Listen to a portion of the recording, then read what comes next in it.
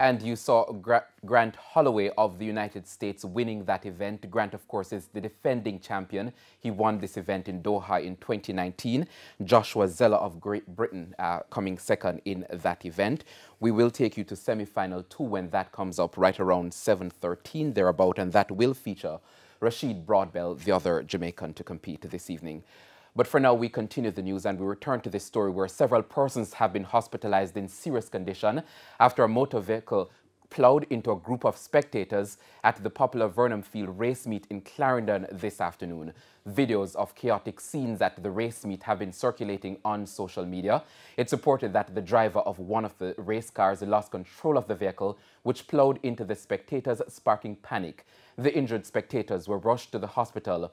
Our newsroom was told that doctors were trying to save the life of one of them who was in critical condition. Our correspondent is reporting that 6 persons have been transported to the Maypen Hospital in serious condition.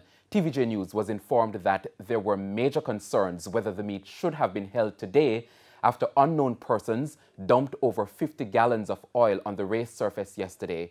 There were efforts by the organizers to clean up the oil spill. Now, an incident reconstruction team attached to the Clarendon Police Division was dispatched to the scene.